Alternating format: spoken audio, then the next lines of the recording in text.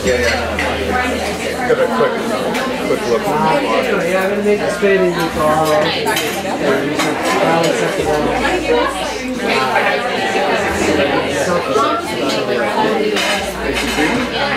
How's it? Is the lighting okay? The angle, everything? Here, let me. There we go. Now the TV's up.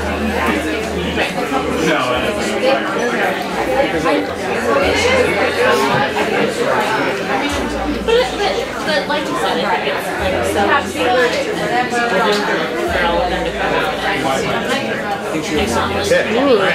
Okay, just say test a few times. Hello, test.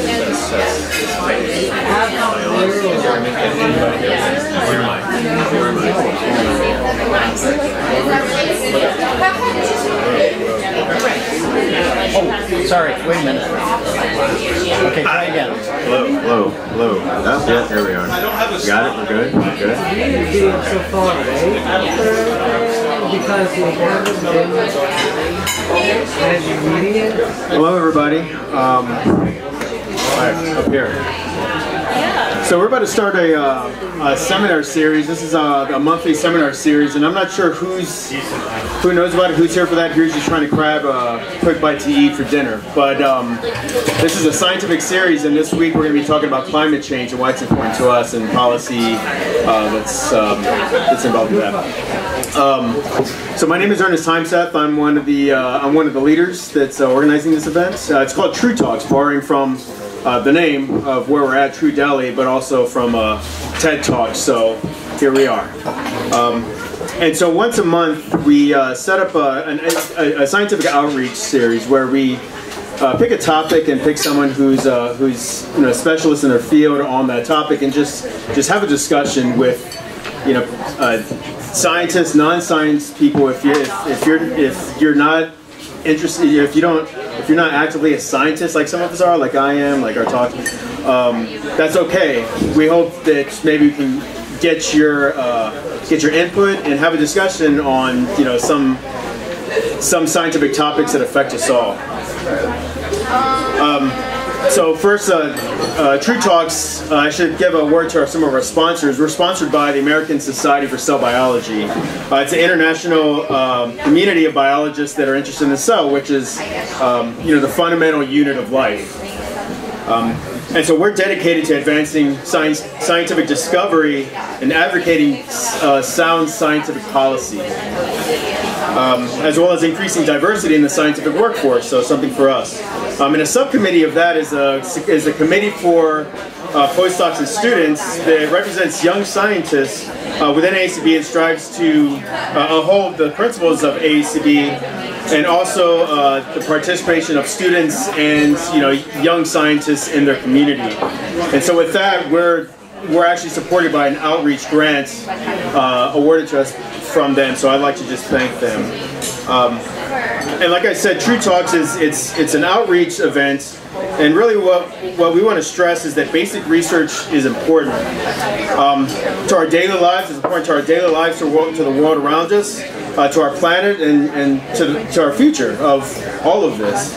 And so what we strive to do is to engage everybody, our community, on some of these topics that affect us and looking forward into the future. Especially here, where I imagine we're all at least 18 in this room. I hope so, at least, because really, it's where are your tax dollars going when we say scientific research? Where your tax dollars going, and who is it that are making those decisions? And what we hope is to shed some light on some of the key issues that go into play that we hope you would think about when you think about electing your government officials, and how the decisions they're gonna make on your behalf. So we hope by the end of this event and future and past events that you'll get an appreciation and learn something new, but also be informed on the importance of basic scientific research and the impact of taxpayer-based scientific research. So I'm really excited today to introduce our speaker, to have Dr. Jason West come and talk to us. Jason is he's an associate professor here at UNC in the Department of Environmental Sciences and Engineering in the Gillings School of Global Public Health. And it's interesting, actually, he started off at Duke University. So don't worry, he's not a spy, and given the topic of his talk, I think he's working on everybody's behalf right now. But he got his PhD at Carnegie Mellon, and he's interested broadly in the relationship between air pollution, climate change, and how that influences environmental science and policy. He uses computer models to explore the effects of changes in emission and the health effects of air pollution and the effects of climate change on air quality. He's a very decorated professor, and his work has actually been published in pretty prestigious academic journals that have also been featured in some pretty high-end news outlets like The Guardian, CBS News, and even National Geographic. Dr. West was selected to be NASA's Health and Air Quality Applied Sciences team member last year, and this team uses NASA satellites, observations, and models of the Earth to support decision making for air quality and health. Dr. West has presented his work all over the country, all over the world. He's gone to places like Brazil, Singapore, Germany, Russia, China. Matter of fact, he's actually participated in a United States congressional hearing to talk about his work and his interest in the importance of air pollution, climate change, and how that affects our policy. So I hope you join me in giving him a warm welcome, and I'm looking forward to Dr. West's talk today, which is on climate change. What now? So thank you.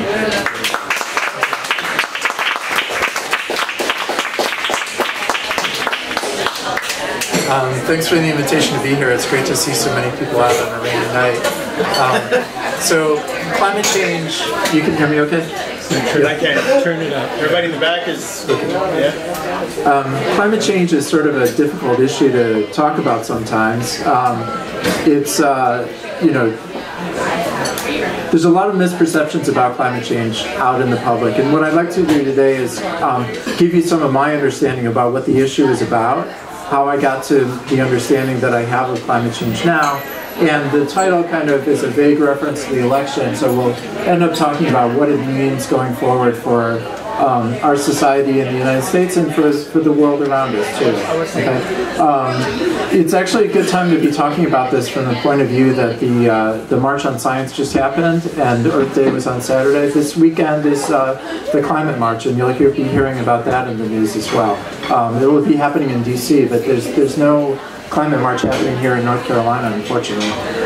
Anyways, I thought I'd start with a picture of myself when I was the age of many of you.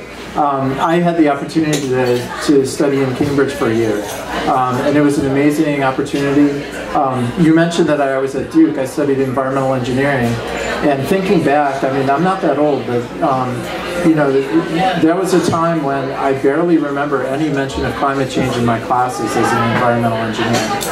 That certainly changed through time, and it changed for me in the year I spent in England. So I just immersed myself in the topic, learned a lot, and really became amazed with this topic, not just because it was amazingly fascinating scientifically and in terms of impacts on society and what should policy responses be. All of those questions were amazing to me, but because in any conversation we have about climate change, we come back to what does this mean for the future of human civilization. radiation, right? What kind of society do we want for the future? So I'm going to share with you some of what I learned back then, in a way, and we'll see where it takes us. So I'll start with what do we know really well. We know that greenhouse gases cause warming by absorbing infrared radiation. So heat given off by the Earth in the form of infrared radiation goes into the atmosphere. The atmosphere actually absorbs most of the heat that's given off by the Earth. Some of that's returned back to the surface of the Earth. And it keeps the Earth warmer than would otherwise be. We know very well that that greenhouse effect, the natural greenhouse effect, is responsible for keeping the Earth 55 degrees warmer Fahrenheit than would otherwise be. And we know that very well. This is a picture of John Tyndall, who at the time of the Civil War in the United States did the first, conducted the first experiments to show that carbon dioxide, methane, water vapor are all greenhouse gases. And he was actually surprised to find that those were responsible for absorbing this heat in the atmosphere, but nitrogen, oxygen, argon, which he knew were not, which are together essentially 100% of the atmosphere, these things have nothing to do with transmission of radiation through the atmosphere. So is the heat that's being given off by the Earth from absorbed sunlight energy, or is it heat from the core of the Earth? Where is the heat coming from? So we get energy from the sun. That's solar radiation coming in. The atmosphere is basically transparent to that, so most of that passes through, reaches the surface of the Earth. Okay, the Earth is also giving off radiation, but the radiation that it gives off is in the infrared part of the spectrum. For those of you who know enough physics to understand these comments, right? I'm giving off heat, infrared radiation. The walls of this room are, the air in this room are. Everything that has heat, it gives off radiation. Okay, so the Earth does too, and so there must be a balance of between what's coming in and what goes out. Okay, but the fact that there's greenhouse gases surrounding the Earth keeps more of that radiation closer to the Earth in the same way that a blanket would, or a greenhouse would. And in fact, in Tyndall's time, the analogy of a greenhouse was talked about as an analogy for how the atmosphere works. Okay, good question. Interrupt me with other questions if you have them, okay? So we know that very well. We've actually studied that problem to death, I would say. We also know greenhouse gas concentrations are increasing. These are observations from the Big Island of Hawaii showing greenhouse, this is carbon dioxide concentration going up. We crossed for the first time 400 parts per million in the atmosphere, and I'll be bold enough to say that it's unlikely to go back under 400 parts per million in my lifetime, and I'll sort of talk about that more later. We also know that this is caused by human activities, right? The Industrial Revolution started in 1850, and we know that the concentration of carbon dioxide now, this growth that's happened since 1850, we've never had carbon dioxide that high for at least the last million years, in fact probably the last 50 million years. Okay? I'm going through this quickly. We also know temperatures are increasing. So this is the temperature record of the Earth from weather stations all around the world. So people study these temperature records, make their own judgments about, quality control, which data to keep in, which data to throw out. But what you see is the global temperature at the surface of the Earth increasing. It's actually, the magnitude of this increase is about 1 degree Celsius or so, which would be, let's call it 1.5 or 1.8 degrees Fahrenheit since over the last century, with actually most of that rise happening in a few decades since 1980. Right? By the way, the last few years here, 2014 set a new global record, 2015 blew that record away, and 2016 blew that record away. Okay? We know part of what's going on here is that the last couple of years was a very strong El Nino year, and then during El Nino years, that's naturally, heat is transferred basically from the tropical Pacific into the atmosphere. This was also a strong El Nino year. So that's one of the reasons that there's natural variability here, right, year to year. What's important to a climate scientist is just looking at this decade by decade that the Earth is getting warmer, because climate is basically long-term weather, so we care about it on a decadal time scale. So it's interesting because you could take a snapshot at any time relative to the year before and see and make an argument that it actually decreased. But if you look at a large enough scale, the growing trend is actually an increase. Yeah, and that was a popular thing, among crowds in Washington to pick 1998 as the start year, and then draw a flat line through these years. And there was a slowdown here, and we'd like to understand scientifically what was going on there. We've got some ideas, but I don't know that we really know the cause of that. But it's really disingenuous to say, look, there's no global warming. When the important point is that all of these years are higher in temperature than any of these years, right? Yeah. Oh, okay, go ahead. What happened in 1940? I'm not sure. I don't know that was the cause of it. And in fact, you could argue that there was a slight cooling here. I have some ideas about what that would be, but I don't know that we've really explained that. But what's clear here is the rise in temperature that's happened since 1980. Yeah.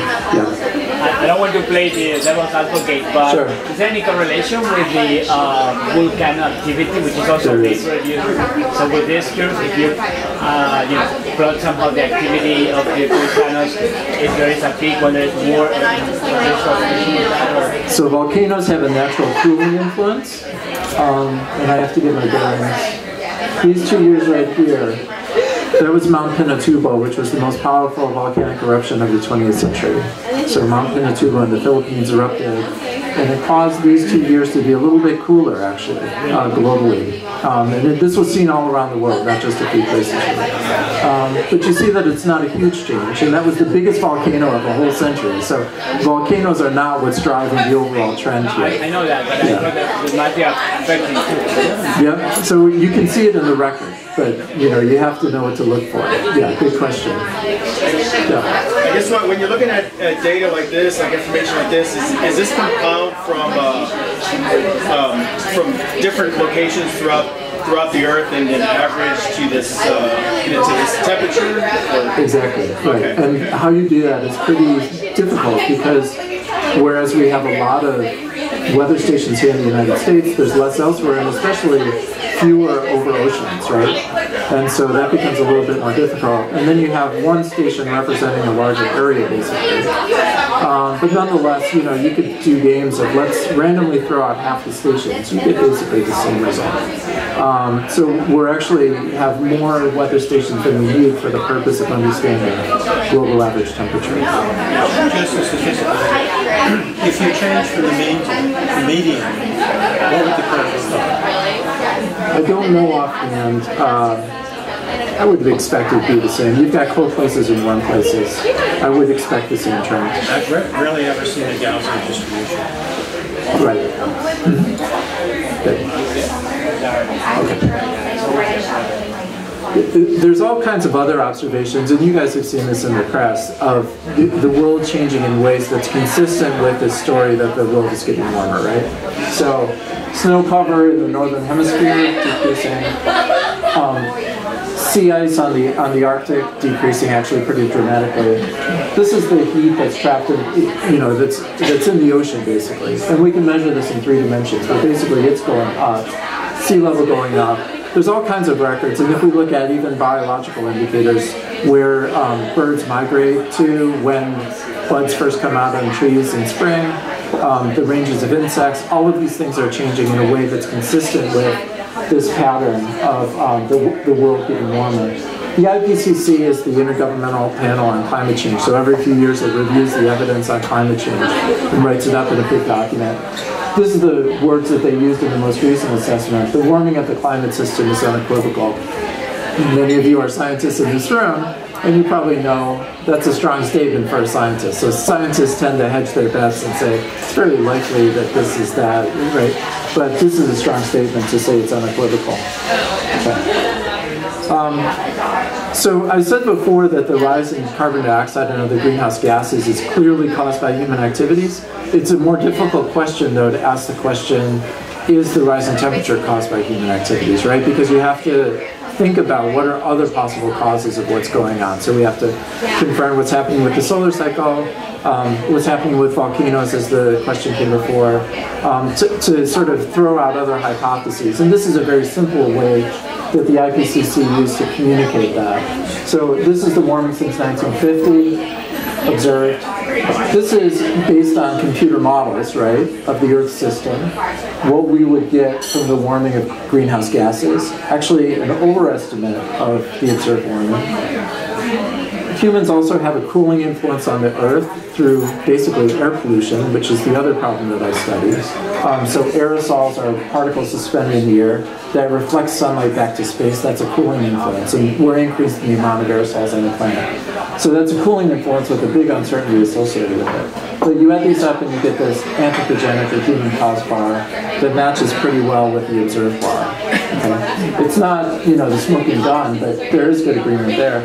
Then when we look at the other causes, natural causes, we see that there's really no plausible explanation for why those things would cause a warming. And so, again, the words of the IPCC, very carefully chosen to communicate throughout the world. And in fact, when they came out with this, every major newspaper in the world would have run this quote. It is extremely likely that human influence has been the dominant cause of the observed warming since the mid-20th. Okay. Again, a strong statement for scientists, right? I'd like to get toward what does it mean for the future and what can we do about it, right? And I'm happy to sort of take more questions as we go, but I'd like to sort of then leave off with a discussion about those items. So using those same computer models, looking at the future, we don't know, there's scientific uncertainty about how climate will change, but we also don't know how the world is going to evolve. So how many people there are there going to be, how much economic activity, how much energy are we going to use, what kind of energy resources are we going to have available. That all has bearing on what future emissions would be. So this is a high growth scenario, the red one, versus a very low growth scenario. And I'll show you in a minute what emissions correspond to these different scenarios. This high growth scenario, you could call this a case with no climate policy, would have by 2100 the world getting about 4 degrees Celsius warmer. That's about 7 degrees Fahrenheit globally average. That's a big change, right?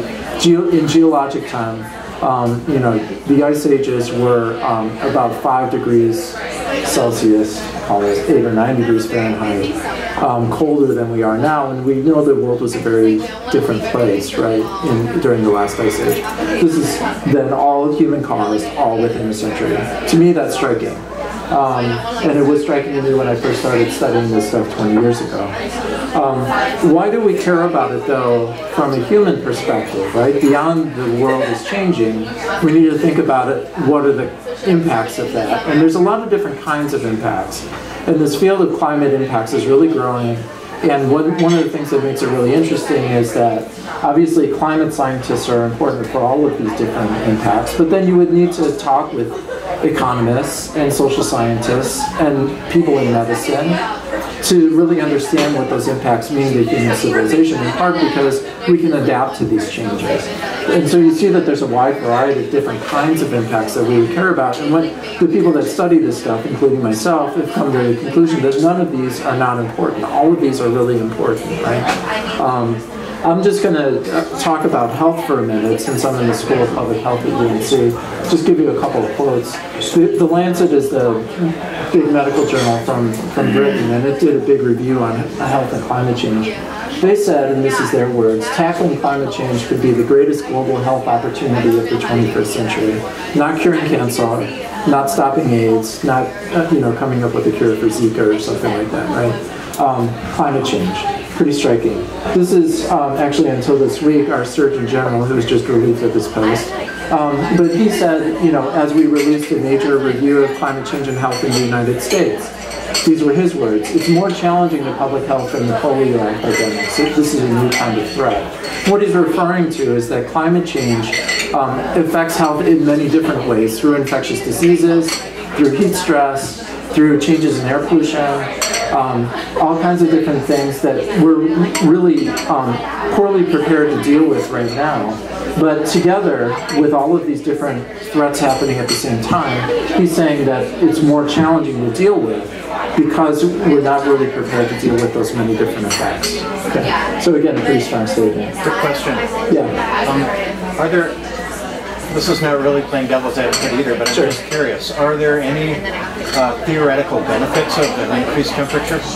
There could be. Better, it depends better on crowd control or better rainfall in some places that don't get it? Or yeah, I mean, if you lived in Siberia, you would think it's a good thing, right? And that argument's been made. And, you know, there's, for example, CO2 fertilization. So CO2 is naturally a fertilizer for plants. And if you raise CO2, that increases the growth rate of plants, which could be good for global crops and agriculture. But you've got the competing influences then of CO2 going up while temperature is getting hotter. Water resources may be becoming more scarce in those same places.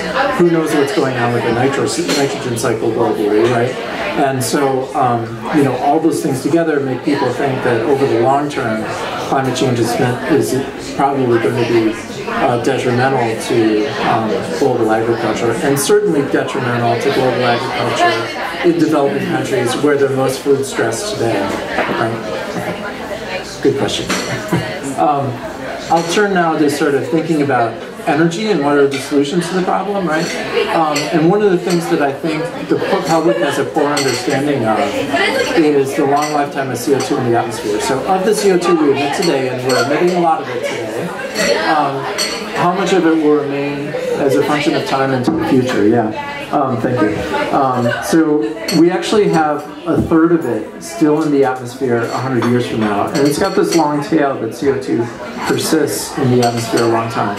So it's a very long-term problem in a way that's unusual, right? If we think about political issues, how many of them have a time scale of 100 years and more? And that makes the problem really challenging. Not only is it global in scope, but it's very long-term, right? And that's challenging for us. So I showed you this picture before, and let's look at what are the emissions that correspond with these different temperature changes of these scenarios. So that's the rapid growth scenario, emissions tripling over the next century, right? And there's no reason to think that climate change would stop at 2100, but that's our tendency, is to focus on that time period. Look what emissions would have to do to get to the blue curve. The blue curve doesn't make climate change go away. There is still some temperature change associated with that. Because of the lifetime of CO2, we're already, you know, there's baked into the system, you could say, warming from what's already in the atmosphere. You got me? And so emissions have to decrease over the course of your and my lifetime. And by the time we're toward the end of the century, actually go to zero or negative. This scenario is thought to be really unrealistic. This scenario is thought to be achievable. Okay. What do we do about it? So energy is important, obviously. Energy is the big source of emissions of CO2 from burning of fossil fuels. And this is just basic. Where do we get our global energy from? And it's surprising sort of how many people in our society don't have an understanding of this picture. Here's oil, coal, natural gas at the top. That's 80% of our global energy.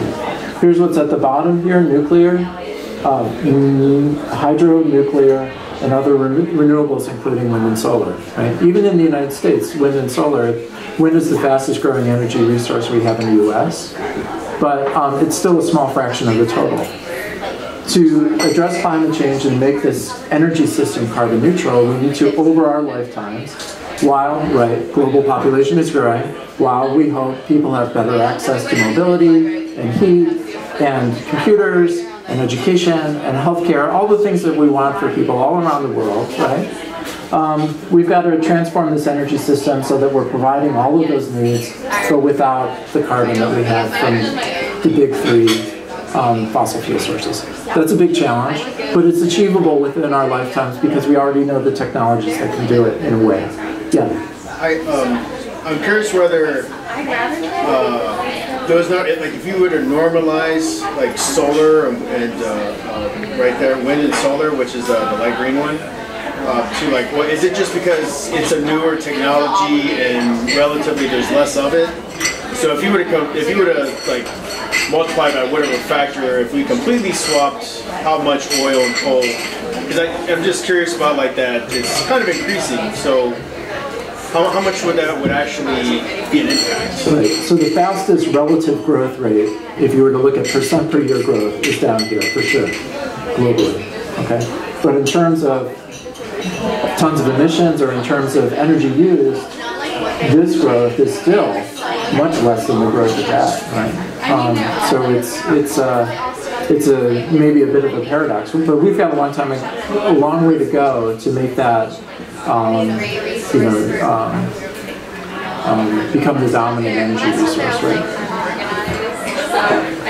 I don't mean to be political, but I will say, right, just focusing on this issue, we've now got the only world leader of any of the 200 or so nations in the world that questions the scientific consensus on climate change. That's a pretty strong statement. Actually representing the only political party in the world that I'm aware of, that also, major political party, that also questions scientific consensus. So we live in, pretty unusual times now. It's actually the case that 65% or so, the polls have been pretty consistent, of Americans think that climate change, that humans have an important influence on climate change. The same 65% or 70% has said that we should take action to reduce greenhouse gas emissions, and that we should carry through on our Paris agreement pledges. Okay, so we actually have a majority of Americans. The percent of people in Congress that think that humans have an important influence on climate change, on the climate system, is about 50%. It's actually less than the American public as a whole. So we have sort of support to think about the issue, and I don't want to be totally a downer, so I'll leave you with a few reasons for hope, right? So, as we talked about, wind and solar, the costs are coming down. That's making them cost competitive, and they are being players. They are transforming the energy system as we speak. The other big one has been fracking, which has made natural gas very cheap. And so if natural gas is replacing coal, that's actually better, even though it's a fossil fuel, it's better from a climate point of view. You can see that actually in U.S. greenhouse gas emissions. So these are year by year U.S. greenhouse gas emissions. We actually peaked in 2007, and we've been coming down since. The growth of wind and growth of natural gas are the biggest reasons for that. So a reason to be optimistic. We've got changes in automotive technology, all kinds of technological changes that are taking place. And now we're talking about going to a world with driverless vehicles and all kinds of things. Businesses are getting behind this climate change. These are a bunch of businesses that have signed up for a pledge where they said that tackling climate change is one of America's greatest economic opportunities of the 21st century. We've got the global energy system, which is actually 10% of the global economy, that needs to be transformed. Do you think there's a business opportunity in doing so, right? If you're on the leading edge with some cool technologies that can make it work? Yeah, there's great opportunities there. And actually a lot of companies have been very forthright, including companies like oil companies, saying that, writing to President Trump and saying we need to take action on this, and tell us what the rules are, and we'll make it happen. We can innovate, and we can imagine a world without climate change. The Pope has gotten behind it. His statement a couple years ago was really strong, where he said that climate change is a moral issue, that polluting and not taking care of our planet is a sin, and he said that what's important here in part is thinking about the global poor, and because climate change has the greatest impacts on the global poor, who are the least able to deal with it, he said that these are not two problems but one. So taking care of the world's poor and taking care of our planet are in fact one issue that we need to think about in an integrated way. A very strong statement. And there's the Paris Agreement from 2 years ago that was the biggest step humanity has taken to address this problem. And even if the U.S. pulls out of it, which is possible now, there's a lot of agreement, there's a lot of momentum among the international community to act even without the United States. So I've covered a lot of ground. I think we've got a lot of important challenges as we think about climate change, a lot of impacts of climate change, but also a communications challenge, and maybe I'll talk about that just briefly. we've sort of conceived of climate change as being something that happens to nature, not to people, something that happens globally, not here in the United States, and something that happens far in the future, not today, right? And in a way, that's wrong. And we need to sort of think about how do we change that message as we talk with people about it. So it's about people, it's about here in the United States, it's happening now, and it's happening all around us. So we need to sort of think about how to change that message. And you know, I'm an engineer, I'm not a communications expert, so I can use some help in thinking about how to do that. All right, one last slide to wrap up. This is a picture of my father, is here. In 1945, 50 years before I went to England, he was also in England, flying a, my father was a B-17 pilot. And so at the time that I went to England, thought a lot about what are the great challenges for my generation. And, you know, it was clear for my dad what the big challenge of his problem, of his age was, but for me it was a lot harder to think about it. And I think that there's a lot of parallels in terms of, you know, this global challenge that we face with climate change. One thing that's different is, you know, my father fought the war and came back and that was over, right? But, you know, I know that climate change will continue to be an issue long after I'm dead. And that's one of the important differences. But one of the things that you would say is when you look at what's been called the greatest generation, right, is that these are people that did not back down from a challenge, right? And here we are sort of talking about debating the science on Capitol Hill even as we speak, 20 years after I started studying this stuff, and that's kind of a shame, and I'd like to see how we can get past that. So I've given you a lot of food for thought, so I'd like to get your thoughts, comments, concerns. Thanks.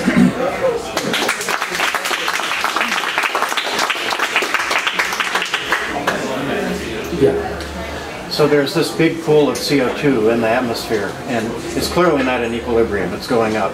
It's being fed by natural sources and by human pollution, and it's being taken away by something. I assume plants absorbing it or maybe dissolving in the ocean. I wonder if there's any part of a solution that people could imagine that would involve accelerating the removal of CO2 from the atmosphere. So where does the CO2 go to? It's taken up by plants, but in many cases when the plants die, much of that carbon's returned to the atmosphere, and you know, we're deforesting faster than the plants are growing. Anyways,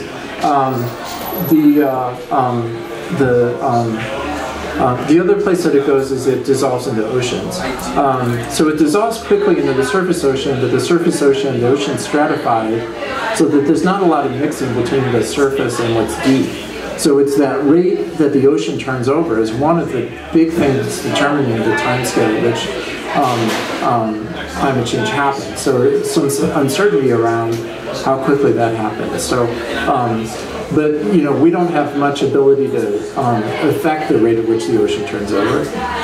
So your question was, could we speed up the taking? Is there a pie in the sky solution that people, you know, airplanes with big scoops that are pulling in CO2 and I don't know what? Is anybody thinking about that? People are, and some of the ideas have been fertilize the ocean so that phytoplankton grow more rapidly. That would take up more CO2, and that's been actually tried in pilot studies, and it was very complicated, but it didn't seem to have worked quite as people had hoped.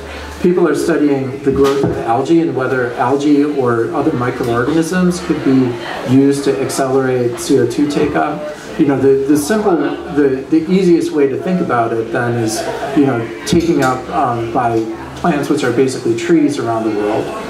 First, we've got to slow down deforestation before that happens. But one thing we can imagine doing is if we have biofuels, you could think of ethanol, but just, you know, you can cut down trees and burn them in power plants. That's possible to do. If we could imagine doing that on a very large scale to produce electricity, displacing coal, then you could actually, we have technologies to capture CO2 that's emitted from power plants. You could do that. You could capture burn the trees, make electricity, capture the CO2 and stick it underground. Okay, that's one of the ways that we could actually think about removing CO2 from the atmosphere somewhat permanently. So we're basically taking it from underground, from the petroleum stuff, and putting it in the air. So putting it back underground seems, we don't have this magnitude of scale to do that, or the geological time scale to do that, but it would be great if we could.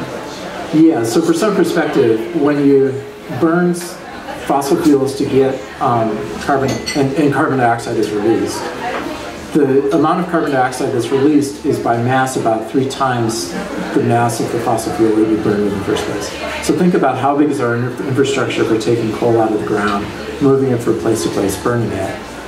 Same for oil, same for natural gas. We need an infrastructure that's basically that big, or even 3 times as big, to capture all of that CO2 and stick it in the ground.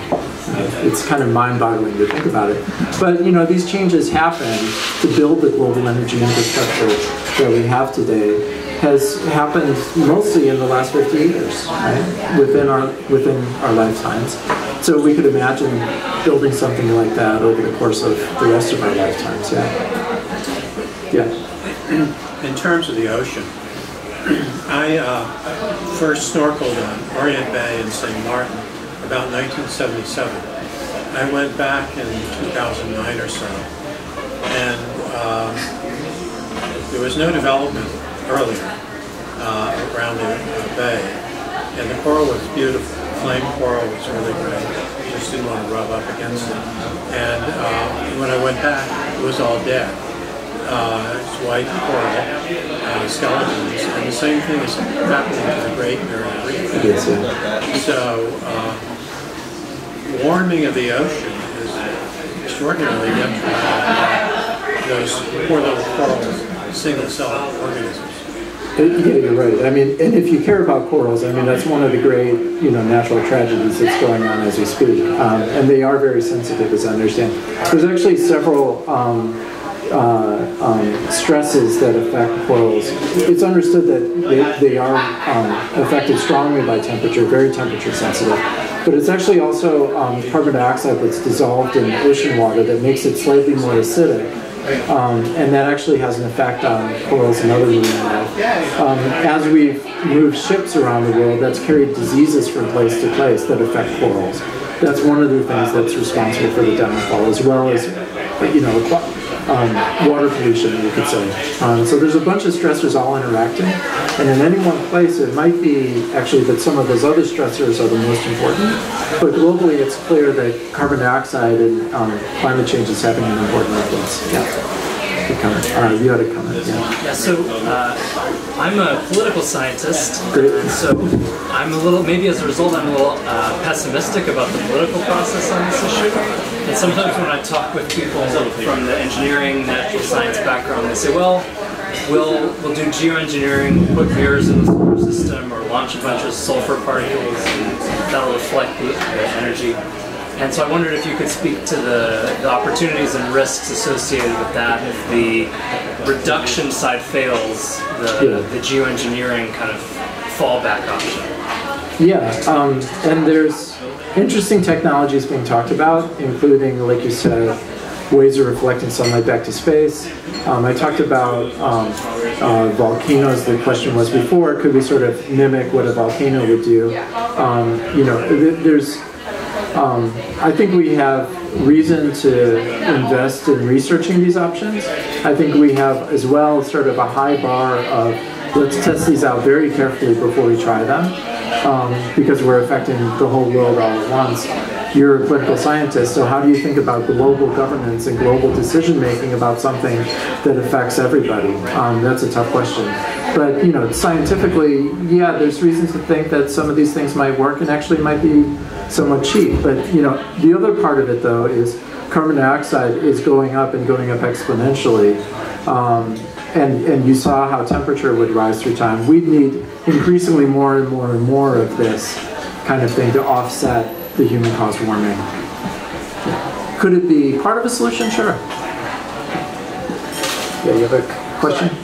You said you're an engineer, not like a communicator, but I was wondering, do you have any suggestions on how to make this more tangible to normal people? Yeah, maybe maybe you took something from my talk, right? There's a lot to the science. The science is complicated, I understand that, but what's so complicated about the Earth's warming? Humans are responsible. Energy is the driver. We have technologies to solve it. That's not so hard to say, right? The whole thing is getting people to sort of understand and believe that point, right?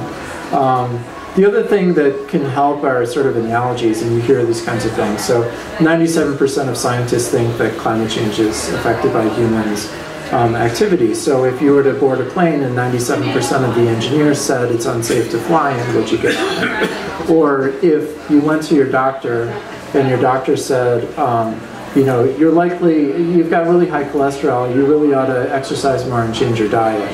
Are you going to criticize that doctor and say, well, you can't tell me exactly when I'm going to die, so I'm not going to do those things? Or are you going to take the prudent action? We all know what the right thing to do is in that case is. And actually, you know, it's probably more likely that your doctor is getting, you know, I don't want to offend anybody, but it's probably more likely that your doctor is getting some kickback from the pharmaceutical industry, and that the climate scientist, you know, has nothing to gain from this. Is you know, cooking the numbers. So, anyways, analogies can maybe help. But yeah, for me, it's a work in progress. How do you talk about this with public audiences? Right? Good question. Yeah.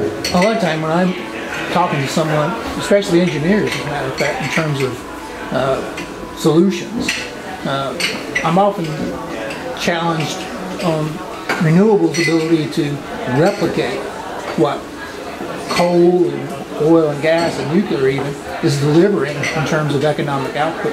Can you comment to how feasible really it is, or how fast you can look to renewables in terms of maintaining, you know, the economies that we have now? Well, there's certainly a challenge of making it happen fast, but with enough money behind it, that's possible. One of the big technical challenges, though, is the intermittency. So you get wind when it's windy and sun when the sun's shining. So, you know, there's a lot of interest now in energy storage technologies, and could we be developing those? And so, you know, one of the companies out in front on that is Tesla Motors, who is developing new batteries for their cars. Could some of that be used to help store energy on the grid? And there's all kinds of different ideas. Using water, there's something called compressed air underground storage. You use underground caverns, force air down into it. Then when you want the energy back, you release it, and it drives a turbine to generate electricity again. So there's all kinds of ideas like that. Some of these are in different stages of development. Does that have to be there before renewables can take oil and gas? We could get renewables to a bigger percentage than we've got now without big changes, but could it become 50% of the whole thing? No, that's tougher. Yeah. Right. So 150 years ago, nobody probably would, maybe except Adam Smith, would have predicted the problems that we're having now with CO2. So I'm just wondering, are there problems with capturing wind energy? Like if we had so many wind energy capturing devices that would change the flow of air on the surface of the Earth, so 100 years from now, is that going to be a huge problem? I'd say probably no. The people who study birds and are interested in birds are really worried about a rapid growth of wind energy. You know, I don't know whether those claims are, you know, overstated or not, but I'm not thinking so much about birds, but about climate. Could it change the climate if you change the flow of air? I mean, I'd be skeptical with that. Yeah, it could slow down wind speeds. That would be the effect. And locally, it could have an effect on sort of regional weather or something like that. But the long-term problem, the long-term solution is not likely to be wind. Why? Because there's not enough energy in wind globally to solve everything. The long-term solution is likely to be solar, and I'll tell you why. The amount of energy that the Earth receives from the sun all the time is 10,000 times the total amount of energy that humans use for everything. So we only have to get, 1/100th of 1% of the energy coming from the sun converted into electricity to power everything. So there's a huge amount of energy in solar. The problem is that the costs of solar are still higher than that of wind. Okay. But they're coming down quickly. And there's a lot of new ideas being tested and developed. Even here at UNC, we have a solar energy lab. Is that just because it's a newer technology and just developing it? Yeah, we're just not there yet. Yeah. Costs came down a lot, actually, as manufacturing shifted over to the Chinese. And Chinese now dominate the solar energy development market because they can manufacture it cheaply. But there's new ideas and entirely new ways to go about capturing energy from the sun chemically, right, within solar panels that could, you know, one of those ideas could very well be a breakthrough and, you know, change the game. Yeah. This is not a question, it's just a general comment.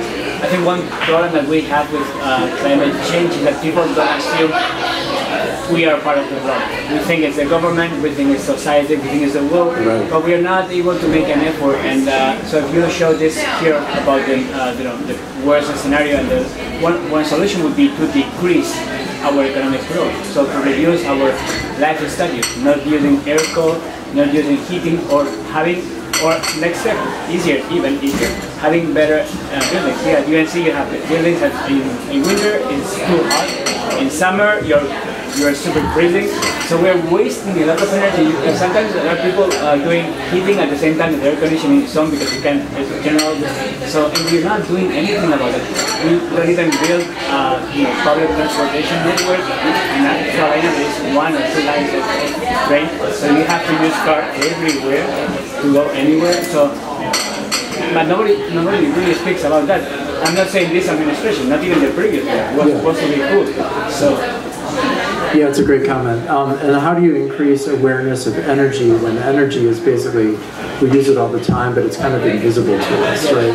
And that's a big challenge. And so, you know, as an educator, I think, you know, how can we be doing a better job of that? And, yeah, it's a big challenge. Great question, great comment. Yeah. To kind of build off that, I was thinking the same, you know, similar thing. It's just a lot of these things they're already abstract concepts, but it's all abstract. You know, making those connections versus, you know, hey, I leave my trash out tomorrow. It goes away somewhere. I don't care where. It's just not here anymore.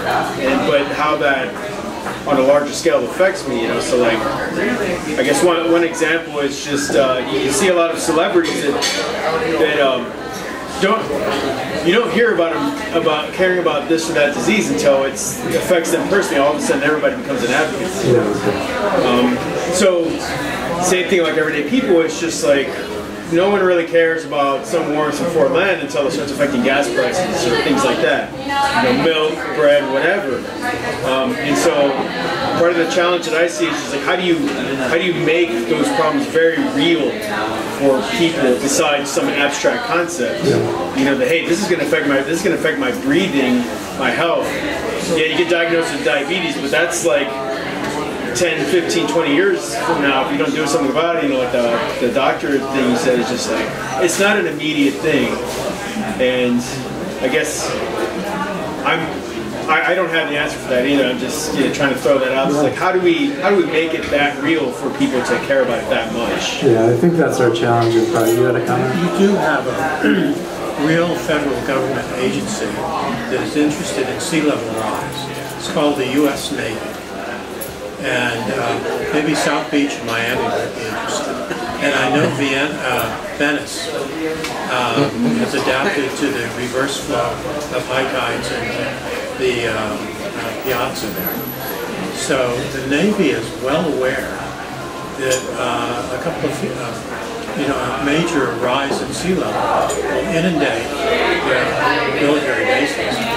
And so I think we do have I don't know if they'll ever speak out, but there is an ally there that should take advantage of it. Yeah, I mean, the military strongly believes climate change is an important problem, and the other reason why they care about it is destabilizations of societies as people, lose access to food and water, and then what do? And there's a lot of suggestions that that's been going on in Africa now for a few decades in parts of Africa. And a lot potentially that the military worries about in that regard. You had said, you had talked about, mentioning solid waste and, how many people recycle now. That's really a big environmental success story, isn't it? Public awareness success story. And that took place, from the time that I was in college to now. So, it's easy to see that because you're holding the trash in your hand. I mean, you do flip on the light switch yourself, and but energy has this, it's a little bit harder to communicate energy and why it's important, just because It's a little bit less tangible, I think, than trash is. But that's something we can look to for what were the things that, again, I'm not a communications expert, what caused the change in people's thinking about recycling. So the ozone hole was a big problem, right? And that got solved, but it's also like kind of farther away, like not as even like as recycling, right? And what do you think that there's something we can use from that solution to what? Yeah, I mean the ozone hole, you're right. It was the Montreal Protocol that was signed to solve that problem. And basically, it's going to take another few decades for the ozone hole to recover. So we've taken all the appropriate action for that to happen. Okay. So that's a great success story. In case you're wondering, it was, if I remember right, Kofi Annan, who said that the Montreal Protocol was the single greatest, single most successful international agreement, period, of any international agreement, because it achieved its objectives and got global buy-in. Amazing, right? So that's certainly a case that we can look to. That was a lot easier than climate change in the sense that you just had to convince governments to weigh on their chemical industry to stop producing this stuff. It was one source, the same industry all around the world, and it happened. And there was a replacement gases for it. Those replacements, by the way, were strongly global warming gases, even though they didn't include the ozone hole. We've now gone through another revision of global agreements to replace those replacement gases with ones that are better for climate now. Interestingly enough. Yeah, but that's looked at among political scientists as a success story, and can we learn from that? Good comment. How are we doing on time? Should we take one? Or? Yeah, we're good.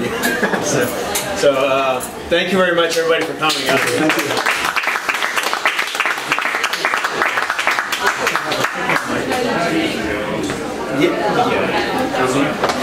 Good.